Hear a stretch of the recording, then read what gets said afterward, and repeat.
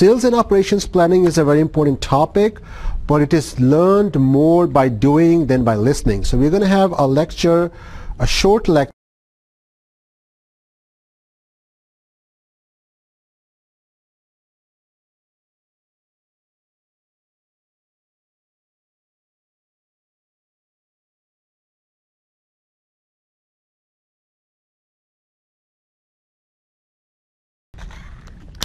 Okay, so let's get started. Okay, now most of us, we live in a world where capacity is limited, it's not limitless, lead times are non-zero, and it takes time to produce and deliver goods, right? If that was not the case, then you wouldn't really need to plan. The reason we need to plan is because of these reasons, right? And so because almost always we need to plan, we're going to look at this sales and operations planning process or analysis, which a lot of companies do periodically. Okay, so because capacity is limited, lead times are non-zero, we have to plan in anticipation of demand on how we're going to meet demand. Okay. So whenever companies have a forecast and they update the forecast, they want to have a plan on how will they meet this forecasted demand. Okay. That plan is basically called sales and operations planning. Okay.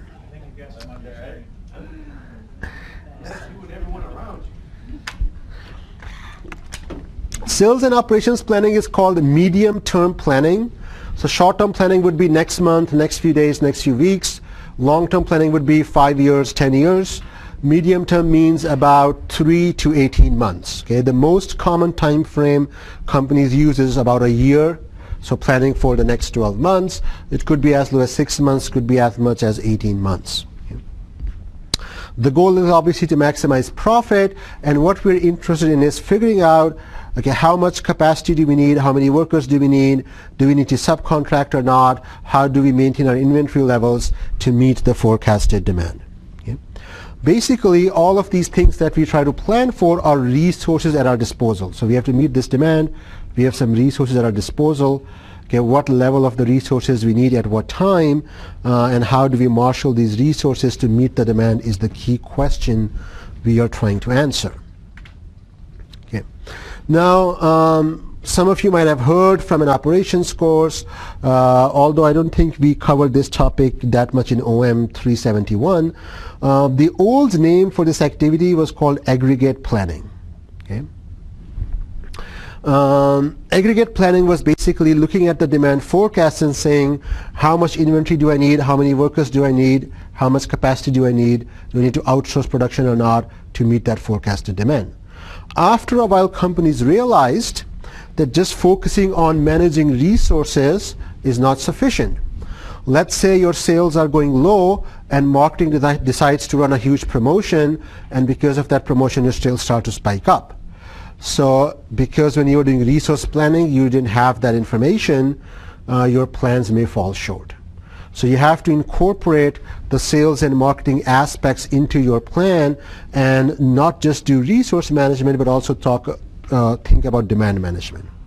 When you incorporate the sales and marketing aspect into your plan, then you get a sales and operations plan versus an aggregate plan. They look kind of similar, except you're working with more variables here to do with demand, and here you're just working with resource related variables. Yeah. Together you're able to match demand with supply at the lowest cost possible, which is the goal of supply chain management. There's been research that shows that the success of the S&OP process is highly correlated with organizational success. So companies that do well at this process tend to do better than their competitors. Okay.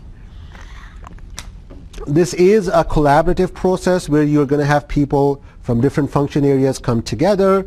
Why? Because demand management, you need to be able to talk to your marketing people, sales people, and for the resources, you need to be able to talk to production, operations, finance, and so often, managers from different functions are involved in making an S&OP plan. In the supply chain setting, sometimes we have to extend to our customers and suppliers as well, because if you have a sales and operations plan which ramps up production in a certain month and your suppliers don't know that, they may not be able to supply you with the critical parts because their plan doesn't have the ramp up, right? So you have to share the plan upstream as well as you have to get information from downstream so you know when promotions are going to happen and so forth. Okay, now we've talked about variability a lot, how some part of demand we can predict, some part of demand we cannot predict, right? There's always some unpredictable demand. For our S&OP plan, we have kind of like two ways to deal with variability. Okay, so let's look at the total variability and kind of split into two areas. One would be predictable variability, so you can predict, if you sell chocolate, candies, toys, you'll predict that your sales are going to spike up in November, December. Okay, so there is variability in sales, but it's predictable. You know that the sales going to go up in these months. Okay, and then this unpredictable part, you may expect them to go up by 80%, but they go up by 90%, so there's some unpredictable part to that as well. Yeah. For predictable variability, we have to have a plan that deals with that demand changes. And for unpredictable variability, we need to have some buffers in place. So we'll talk about unpredictable at the end, but for the predictable part, your forecast needs to predict that as much as possible, and then you have to incorporate that in your plans. Okay? Okay, so let's look at these two parts of the process. First, we're going to look at the orange part, which is demand management. Slides are color-coded, so you see a slide with an orange header. It's talking about this part. Then we're going to talk about resource management. Again, slides are color-coded. See a slide with a blue banner that's talking about this part. Okay, so let's talk about demand management. The first thing you want to understand is the effect of promotions. When we run a promotion, our sales can either grow and or its sales can move in time. Okay? So one way sales can grow is customers upgrade when things are on sale. I wanted to buy the cheaper version of an iPhone. The expensive version goes on sale. The upgrade doesn't cost as much. I upgrade to the more expensive version. Right? So there's some demand shifting to the products which are on promotion. So for those products, the demand goes up. But if you have similar, products on which are lower end, that demand might go down. Right? So this is demand for some product families goes up, some goes down. Total demand might stay the same. Another type of growth that can happen is customers switch between companies, so you get market share from competitors, which is completely new demand for you, right? So this demand did not exist for you before. Somebody who's going to buy the competitor's product now buys your product. Yeah? Also, when your price falls, some customers who were kind of on the threshold, buy or not buy, they might jump the gun and buy the product who were not going to buy any product before. So you could have a sales growth in that sense. Then you could have sales move in time. Customers could forward buy. Somebody wants something down the road, but because it's on promotion, they're going to buy it now.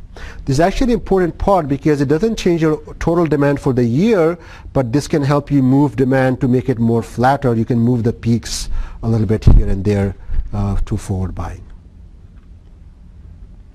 So depending on what is the effect of the promotion, that influences when you place the promotion, right?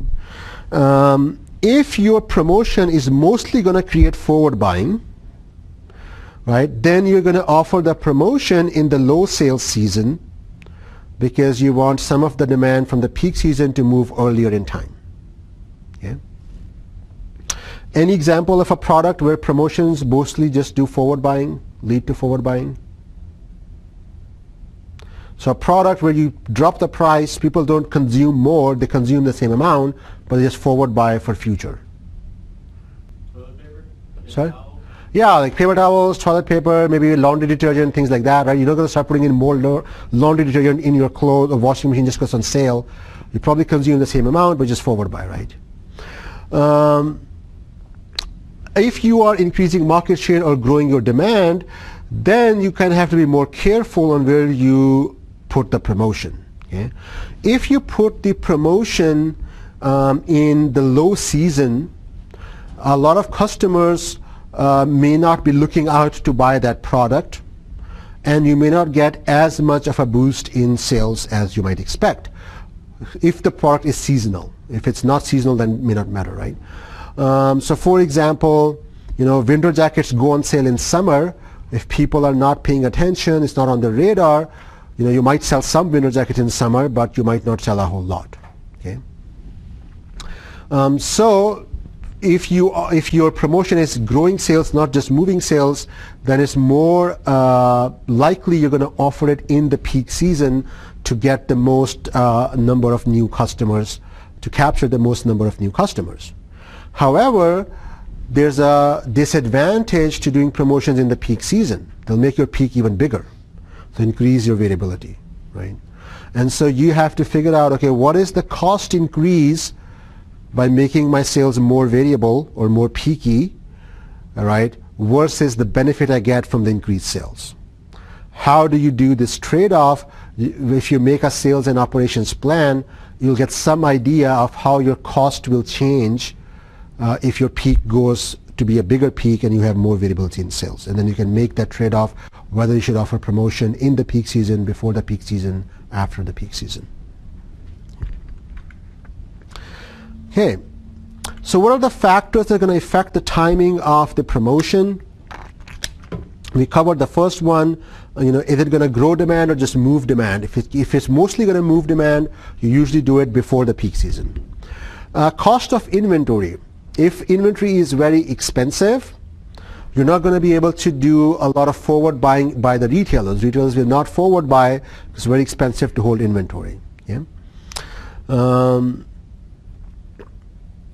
Also, because it's expensive to hold inventory, the manufacturer doesn't want to build a lot of inventory before the peak season, so usually manufacturer will give promotions before the peak season so that they don't have to hold inventory and wait for the peak season. Then the third factor is the cost of capacity, how costly or less costly it is to move capacity up and down. Yeah? If your capacity is cheap, just if you remember the Crocs case, for them capacity was not very expensive because they use a simple process to make shoes. They could just move capacity, have a lot of capacity, and not have and kind of chase the demand. But if capacity is expensive, right, then you would like to have sales to be more flat and less peaky because then you don't have to change capacity as much. And then product margins. High product margins are attractive in the sense that you can handle a lot of variable demand. Even if you have high cost of increasing capacity, the product pays back for itself. Low margin products, it's less likely you're going to be messing up with your capacity too much, because if capacity is expensive, you have low margin product, they will not compensate for the higher cost of changing capacity. Okay, so based on these factors, you will do two things. First, you'll have a forecast, just like a basic forecast, what you say is going to look like. And then you'll decide when to do your promotions looking at all of these factors. Once you decide when to do your promotions, you'll change your forecast, right? Because if your forecast initial was whatever it was, and if you decide to do a promotion a particular month, you're probably going to have to change your forecast. Okay? The change in forecast will be of two types. One would be how much do sales go up in promotion. So you'll increase the forecast for certain months, right? But if you have forward buying going on, you also have to reduce the sales of the months following the promotion. So if you put a sale on toilet paper and you increase your forecast for 1 month, you have to reduce the forecast for the next month because people forward buy and they're not going to buy the next month. Okay. Okay. So if this was not part of the picture, you would do this activity just to maximize your revenues, right? Because you wouldn't see the impact on the cost of production of moving sales here and there and doing your promotions. But we have to tie this in and now figure out whatever sales pattern we get with our promotions, with our forecast, what's the cost of meeting that demand using our resources. Okay? If that cost is too high, we may go back and then move our promotions to some other time period to flatten the sales out if this cost gets too high. Right? So it's not that you do this first, then you do that, then you're done. It's kind of iterative. You do this with whatever idea you have, then you do this part, figure out the cost. If the cost is too high, it's not worth it to do promotions on those times, then you go back, change this plan, then you get new cost here. So you iterate back and forth. Okay? Okay, so let's see what we can do on the supply side, blue slides. The first lever we have is changing capacity. Changing capacity has two types of levers we usually talk about. The one is easier, which is to just change capacity by having people work longer, run machines longer. If you work one shift in a day, peak season you can run 2 shifts. Okay? If you have enough trained workers, for example. If nobody's doing overtime, peak season you do overtime. Okay? So that's just time-based flexibility, overtime, extra shifts that can help you move your capacity somewhat. There's obviously limits on that, especially if you're already doing a lot of shifts. Okay? Another way to manage capacity is to use seasonal workforce like Amazon does. So right about now, October, November, December, there's going to be lots of temporary jobs at Amazon. Okay? You can go, get trained in a day or two or a few days and start working in the distribution centers. Right? Because Amazon needs to increase the capacity of the distribution centers, a lot of sales are going to happen in the last quarter of the year. And then you can subcontract the production to some third-party manufacturers. So if you are making a product, there are other companies who can make that product and put your brand on the thing, then you can subcontract, right? So a lot of times companies will say, okay, we produce this much volume, but when we are out of capacity, we'll go to these subcontracting companies who will, our suppliers will send them the components, they will assemble them, and we'll get additional capacity, and they'll put our label on it and everything. You make it to our specifications. The fourth one is to have 2 types of facilities. Okay? We saw this in Crocs as well. I know you guys might have forgotten that case. So you may have very efficient manufacturing facilities that work with very steady demand. So they work at your average demand level. And then when you have peaks, you do the extra production on close-by flexible production facilities, which are more costly, but they can quickly react to peaks and give you that extra production. Okay? Often this is done with suppliers as well. Companies will use 2 or 3 types of suppliers: low-cost suppliers with long lead times to handle predictable demand, and then flexible suppliers which are high cost, but they give you more flexibility. And then another way to increase your capacity flexibility is to design a production process where you can either move volumes up or down easily, or you can change the product mix. So if the production requirements for one product goes up, you can shift production resources from other SKUs which are not selling as well to this product. Okay? And another way, which is actually also commonly used, is to work in markets which have opposite seasonality. So as most of you are probably aware, Northern Hemisphere, when it's summer, Southern Hemisphere is winter. When Northern Hemisphere has winter, Southern Hemisphere has summer. So Australia and our seasons are opposite, right? So if you are a company which sells apparel, right, and you work on both hemispheres, then your demand for winter apparel will be much smoother over the year. Sometimes you're selling in the Northern Hemisphere, it's winter here. Sometimes you're selling in the Southern Hemisphere, it's winter over there.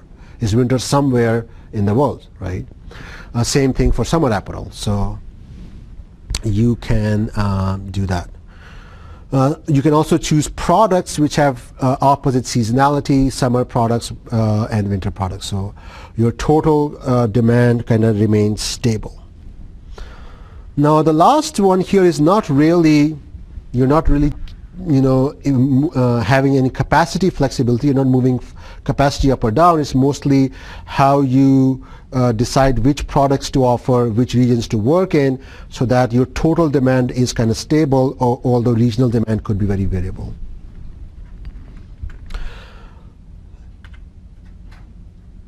An easier way to get flexibility of supply is to just use inventories. Okay? Build inventory before peaks if you can predict when the peaks are going to happen, and then you're able to meet the variable demand easily. When you have less demand, you build up inventory. When you have high demand, you use up the inventory.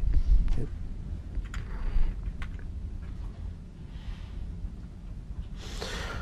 Now, the good thing about variable capacity is that the more variable your capacity can be, the less inventory you need to maintain, right? And if you want to maintain a lot of inventory, then you don't need flexibility with capacity. So oftentimes companies will look at the cost, what's the cost of inventory versus the cost of extra capacity, and they may go towards one or the other or some combination of both. Yeah? Okay. So we are almost done with the theory part, and we'll get to actually making some plans. These are just some best practices in S&OP planning. I think we've hit most of them, but let me point out the ones we've probably not. So you want to ensure that senior management is involved in the process, backs the process, because otherwise you might come up with a plan for the next 6 months, 12 months, and then somebody wants to change it, wants to produce less, more, change the promotion dates, and if senior management is not behind the plan, they will just do that, and your plan is no good because nobody's following the plan. These plans are working documents. Usually what happens is at the end of every month, the forecast gets revised with the new sales data. Whenever you revise the forecast, you want to go revise your S&OP plan, because if the forecast change, you want to change how your resource planning looks like, right? So every month the document is revised, but because it's you know that the revisions are not going to be that drastic for the next few months, people can still work off this document. As a retailer, you need to work with upstream supply chain players to make sure they're aware of where the demand swings are going to come and the promotions are going to happen, right? And as a manufacturer, you also want to work with retailers to make sure that you can plan for those predictable demand variations. Okay, so let's get to actually building these plans. You need to first collect a lot of data before you can build a plan, right? You need to obviously have a forecast, and you need to know all of your costs. Because if you have the forecast, you have the cost, you can figure out the cost of meeting that demand forecast. Okay?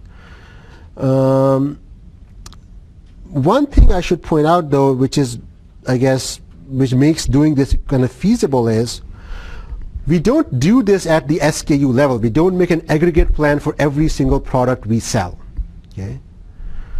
Even though, if we have the time to do it, usually we're not going to do it. Okay? Why do you think that is so? Usually, let's say if you are a company which sells 5, 6 different product families, each family may have 100 different SKUs of one type.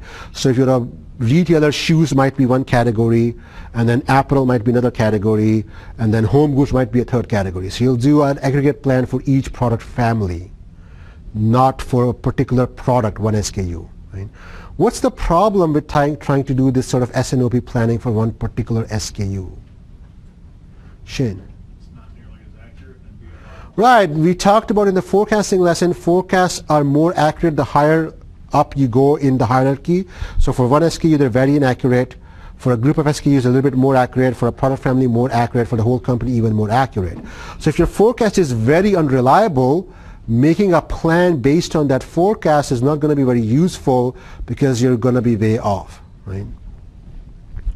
So usually we do this at some middle level, not the whole company, not the SKU, some level between the two. Yeah. Now when we do make the plan, we get these sorts of output. We get what promotions are we going to run and when. We get how much production we're going to get out of regular workforce, how much production out of overtime, how much subcontracting to do. We're going to get what the inventory is going to be in different months of the year, what the backlog or stockouts will be, what are the workforce requirements, how many people need to hire, do we need to train, how many people need to lay off, and any increase, decrease in machine capacity. Now, knowing all of this months in advance is very useful, because if you find out you need 10 new workers trained for the next month's production, it's going to be hard to hire them immediately, train them immediately, right? So knowing all this in advance is very useful. Okay, so let's look at this example. This is a company which has, in a particular product family, they have 6 products, A to F, okay? Each product has its own requirements, right? Each product needs a different amount of materials and different materials. They have different prices they sell for. They have different setup times, different batch sizes, different production times, right? And then they have different contributions to our total sales. So the last column here, if you see, it will add up to 100%, because what's telling us for this product category, product F contributes 15% to the sales, right? And the most popular product in this category is this one, which contributes 25% to the sales. Now, we need all of this cost data at the aggregate level, right? But here's the problem. We want to do the plan at the aggregate level, but all of the data exists at the SKU level. All the cost data, all the time data is all at the SKU level, okay? So the way around that is we make what's called a virtual product, which is an average of all of these products. It doesn't exist in real life, but we say, okay, this virtual product reflects what happens on average. And then we plan for this virtual product, and because if the sales mix does not change by much, our plan will hold, okay? So you kind of have to trust that this sales mix will continue in the future. If we expect the sales mix to change drastically, maybe we're not going to offer this product next year, then we make this 0. If we're going to introduce a new product next year, we put that in, right? So the sales mix has to kind of reflect what's going to happen in the next few months. Once we have the sales mix down, we use this as weights to compute a weighted average of every column. So what's going to be the material cost of our virtual product? We look at this material cost, multiply $15 by 0.1 for 10%, plus 7 times 0.25, plus 9 times 0.2, and so on. We just take a weighted average, and you get some number here between 7 and 15, some number between the two, which will be the weighted average of the material costs. As long as your sales mix stays about the same, that cost is the right number to use for aggregate planning, right? Yeah. Now, how do we figure out the labor requirements? How do we figure out the production time? Well, we know that each time you make 50 units of this product, you have 8 hours of setup time, right? So per unit, you divide the 8 hours by 50 to get a per unit setup time, and then you add the production time to get the total labor requirement per unit of this SKU. Again, once you have each SKU's labor content, something's called labor content, how many minutes or labor hours go into 1 unit of a product. Once you have the labor content of each product, again take a weighted average with this column, you get the labor content of your virtual unit or virtual product that you're making, right? So that's what we do with all the family of SKUs within our product family that we're going to do the aggregate plan for. We just do weighted averages to say, okay, on average 1 unit of this family is going to cost this much in material cost, going to cost this much labor hours, is going to sell for this much, and so you have all the data for the average unit, which doesn't exist in real life, is just a conceptual SKU. Does that make sense? And then you can say, okay, I'm going to sell 10,000 of this average unit, so you can plan for that much sales. What this allows us to do is that we don't have to look at individual SKU level forecasts, which are very inaccurate. We look at the category forecast, which is more accurate, and then we can build our plan. Okay. Now, you do want to make sure that when you make these families of SKUs, that these SKUs have similar production processes, right? You don't want to have a group where some products have a totally different process and totally different workforce requirements, different training requirements, and something else. Okay, so you don't want to look at, let's say you don't want to put together, maybe you're making the chassis for a car and you're also making sulfuric acid to put inside a battery. You don't want to put these two together because sulfuric acid is a very chemical process, batch process, reactions, making the chassis a totally different process. You don't want to club these two together because the requirements are so different that the average is not going to represent either of them very closely. So you want to pick products which are close enough so that the average can kind of represent them. Okay, so the good news is in this course you won't have to go through this whole activity because you'll usually will just do it for one product or you'll be given this data anyway, right? But usually when people take this class and then they go out in real life, they say, I can't apply what I learned in class at all because now I have 200 SKUs under me and in class I just did one SKU. So what do I do? So this is basically what you do. You make groups of SKUs, find the average SKU for each group. Okay. Okay, now when you do make your resource strategy, you have kind of like a choice on what you're going to do. If your demand goes up and down, the first choice is you can use promotions to flatten the demand out, right? That's the demand side. On the supply side, you can meet fluctuations in demand with inventory. You can meet it by moving your capacity up or down, right? And then you can also use some combination of backlog. You can say, okay, I'm not going to meet 10% of demand in the peak month. It's too expensive to meet that additional demand. So you can choose to let some demand go. Okay? That also happens sometimes. Like companies can say, we can't just meet that much demand. Okay. Okay. There are some names for these strategies. Almost everybody does this. Okay. So, well, with some exceptions. We're going to talk towards actually next Thursday, we're going to talk about which strategy is more appropriate with that case that we do. The chase strategy means we're just going to move our capacity up or down to meet variations in demand. A variation of this is to not move regular full-time employees up or down, not move equipment up or down, just move the time, overtime, extra shifts to move capacity up or down. The level strategy is we're going to keep our production generally level, just build up inventory in the slow selling months and use inventory to move the variations in demand. And then the hybrid strategy is to use all of these levers together, whatever gives us the lowest cost. Okay. Okay. So when do we use which one? Chase strategy, right? You're obviously going to use if capacity is easy to move and inventory is expensive. Sometimes you have products which have very little shelf life. Okay, so for example, food products, right? Bakery products, cake, stuff like that. If their shelf life is little, you can't, let's say a lot of people buy cakes on Christmas. You can't produce cakes in October and store them for December and inventory them. So you have to have some capacity going up or down, right? Time flexible strategy is only useful if you have the extra shifts overtime available. Sometimes you are working at such a high level already that you don't have that available, right? And level strategy is very useful when you can use inventory. Inventory is not expensive to maintain and there's not a shelf life issue with inventory, so you can just use inventory to move to meet customer demand fluctuations. Level strategy is also very useful for the workforce because workers get stable working conditions. They're working the same hours day in, day out, month in, month out, so they don't have very bad months or very idle months. It's kind of level for them. New workers are not getting hired all the time and getting fired all the time, right? In a chase strategy, you may have a lot more changes in the workforce. Okay, and hybrid is just a combination of all of them. Okay, so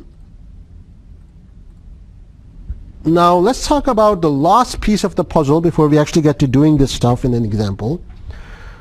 We have seasonality in sales. We accounted for that using demand management as well as our resources. But we are going to have some unpredictable changes in demand which you can't forecast, you can't predict. Okay? So often in an aggregate plan, companies will build in safety inventory and or safety capacity. How do you do that? For example, in your case that you have to do for next Thursday, the case suggests that they need to have certain amount of safety stock each quarter. So if your demand is 1,000, you're not going to produce 1,000, you're going to produce 1,000 plus the safety stock requirement. You're going to overproduce to have some safety stock. Why? Because you can have unpredictable sales, and then this will be used to meet those unpredictable sales. Okay? Another way companies might do this is say, okay, we have this much overtime available. In the aggregate plan or S&OP plan, we will only use half of the overtime. So if there are unpredictable sales, I have additional overtime remaining that I can quickly ramp that up and then meet the unpredictable demand. Right? If you leave no cushion, if you don't build any safety stock and you have no cushion in terms of overtime or extra shifts available, then you can be in trouble because there's going to be some unpredictable variation in demand that you can't deal with. Right? So you can build some cushion into your S&OP plan. You'll see here there are two Excel files. Okay, the first one is a template, just like we did a template for inventory. I'm giving you a template for this, but you do need to understand how to modify the template because no template can handle every situation that you might encounter, and so you need to know how this kind of template works. Okay, so here is all the data in the yellow cells. That is data about our resources. So we have a hiring cost. If you want to hire a worker, there's going to be some training cost, hiring cost, you put that up there. Okay. If you let a worker go, you might have to pay them some severance pay, that cost goes here. What is the wages, what are overtime wages, how many hours a worker has available in a month, because this is by month. In regular time goes here, how much overtime they can do in a month goes here. What is the labor content of one unit that goes here? How much labor hours go into producing one unit? If you outsource production, that goes here. Inventory cost per piece per month go here. Stock out costs go here. Maximum overtime available. This is just a function of this and the number of workers you have. Initial workforce you start off with goes here. Initial inventory goes here. Okay, and then you put your demand here. Okay, so you have to take decisions in the green cells to come up with a plan to meet this demand. Okay, so you will decide each time period how many workers to hire, how many to lay off. These decisions will change this number. So if you hire one worker, you can see the number of workers went up. And if here you fire 3 workers, the number of workers would automatically just go down. So you decide how many to hire, how many to fire. Then you decide how much overtime to use. If you don't want to use overtime, you don't use overtime. Okay? And then you decide how much to subcontract. Based on how many workers you have, it will calculate how much production you can do because you've given it the labor content, right? And then based on how much production you do, how much you subcontract, and how much overtime you use, this is how much production is what will happen. Okay? Actually, this production is just overtime and regular workforce, and then you add the subcontract to it, right? If your production plus the subcontracting is more than the demand, you'll start building up inventory. Inventory will go up. If your production plus subcontract is less than the demand, look at time period 4. Our production plus subcontract is less than the demand, so the inventory we built up got used up. Inventory went down. Okay? And then if you're still short, it will show up in the back order cost. Okay. If you have other conditions like you want to end at a certain level of inventory, you can type them here. This will not affect the table, but you have to adjust the variables to make sure that you end with that much inventory and you end with 0 back orders. So the question might say you should have no back orders, then you want to produce more, maybe you want to hire more workers, maybe you want to subcontract, things like that. Okay. And then your total cost will be calculated here, which is what you want to minimize. Okay. So this is just a very simple Excel sheet. There's basically just 2 formulas you need to be aware of. How does production happen? Production is a function of how many workers you have, and then you multiply that by the hours per worker, and then you divide by what is the labor content per piece, and that gives you how many pieces you can make. You want to make more pieces, either have more workers or more overtime hours. That's the only way to make more production. Okay? Now in this Excel template, we're basically assuming that we have enough equipment. Equipment is not a problem. So I don't have a column for equipment. But you could just add a column, have another resource. Each resource gets their own column. So add a column, how many machines you have. And then your production will be a function of machines and workers. And then if you want to produce more, you have to increase the number of machines. Right? So basically you have 3 columns just like this: machines to buy, machines to sell, number of machines you have, and then your production will be a function of machines and workers. The same logic. Right? Inventory is automatically calculated. How? You have things which increase your production, which add to your inventory. So regular production plus overtime production plus subcontracting. All these get added to inventory, and then your demand gets subtracted because that's how much you sell off, you ship out. So what's coming in minus what's going out equals your inventory that's left behind. Very simple formula.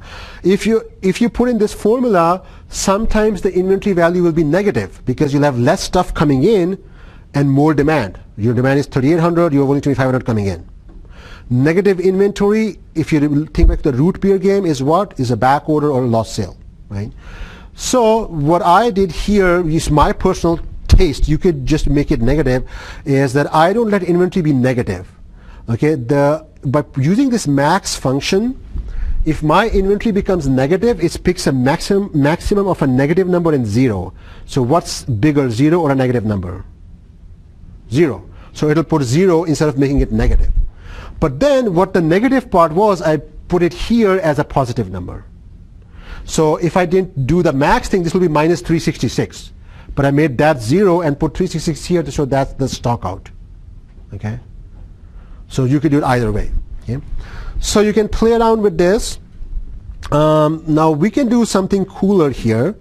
What I can do is I can tell Excel to make these decisions for me to minimize my total cost. Okay? Does anybody know any technique in Excel that I can do that? That'll be really nice. Excel will do the work for me. How can I tell Excel to minimize this cost and pick the values for me so I don't have to decide what goes where? Sorry? Goal-seek would work well if I have to change just one cell here. If I have just one decision cell and one output, I can tell goal-seek, make this go down by moving this one cell. But goal-seek doesn't work when you have so many decisions to make, right? With a data table? Yeah. Data table is a 2-dimensional table. It can only work with at most 2 cells. There's no 3, 4-dimensional data tables in Excel, so you could vary 2 inputs and look at the effect on cost and pick the minimum cost.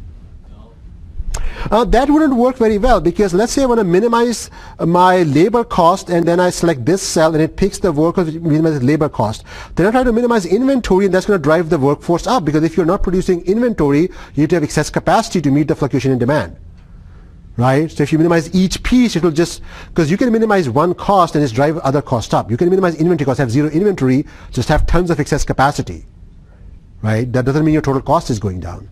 So if you try to work on each piece individually because of the trade-offs, you would never get anywhere. You'll just move back and forth. If-then function is useful. Max is like an if-then function here. Here I'm doing if-then, right? If inventory is negative, give me a 0, right? And if inventory is negative, give me that number as a positive number here, kind of thing, right? But it won't up. Right, so you should all have taken a course on optimization called SCM 313. Anybody remember that course? Vague idea? Any idea? Okay. So, we can tell solver, if you have an objective function, something to minimize, maximize, and you have some constraints, you can use solver to maximize and minimize something subject to constraints. Do we have any constraints here? What are our constraints like? What could be constraints in this? If I tell solver to minimize this cost, it's going to say produce nothing, fire everybody, 0 cost, right? But the constraint is I have to meet demand. So that's my first constraint. Make sure I produce enough to meet demand. Okay? You could have other constraints. Let's say you never want to have a stock out. You could say never have a stock out and meet demand. Or you could have a constraint that says, okay, have a maximum stock out of 500. Don't want to have stock out more than that. You may want to end with non-zero inventory because maybe this is December, your factory is going to close down. So January for next year's sales, you want to have some inventory in place. Okay, so maybe your constraint is, okay, end with at least 500 pieces of inventory. So you can add all these sorts of constraints, but at least you can have a constraint that you want to meet demand. Okay, so I've already set it up for you. So here Solver is set up where the constraints are only 2 or 3 that I've put in. One is you must meet demand. Second constraint I've put in is you must not go beyond the maximum overtime available, which you can control by changing this number. If each worker can do 20 hours of overtime, you put 20 here, this goes up, right? So there's maximum overtime constraint and there's a demand constraint. So you go to data, solver, everything is set up already. You hit solve, and it kind of gives you what's the optimal kind of solution here, okay?